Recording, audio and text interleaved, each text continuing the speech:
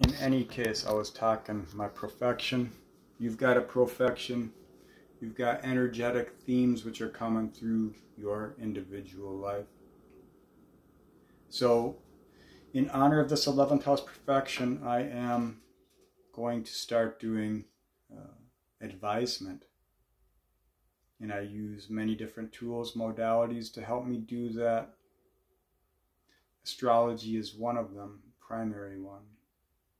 So I'd look at your chart, look at your progressions, I look at your dasa, I look at your profections. I get to understand who you are, where you're coming from, and I'll give you some advisement based off that kind of information. And I'm doing these right now for free.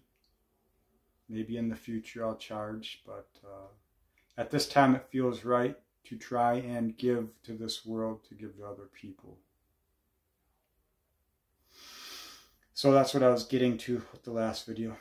I ran out of storage, cut off, so here it goes. So thanks for watching, listening, being, all that stuff.